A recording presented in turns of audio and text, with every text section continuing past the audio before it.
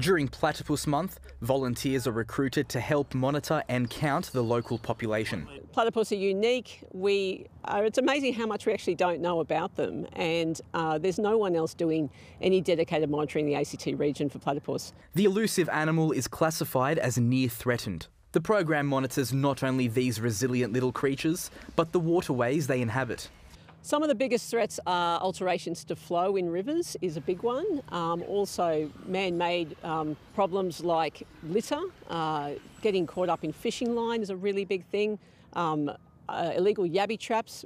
Seeing a platypus in the wild is rare, and recent heavy rainfall has made spotting them more difficult. But these eagle-eyed volunteers are always on the lookout. What a remarkable creature, and the fact that it's a monotremes and lives in a burrow but has the milk for the young. Oh, they're just such interesting creatures, yeah. Late winter is the ideal time to spot a platypus in the wild, and that's because they're more active during the day and in the lead up to breeding season. They catch the water bugs, then they come up to the surface to eat the water bugs. They chew them on the surface for about 30 seconds, and they dive again, and every minute or so you'll see them pop up.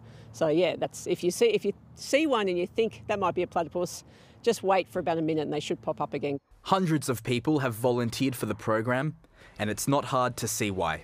Isaac Naruzi, ABC News, Canberra.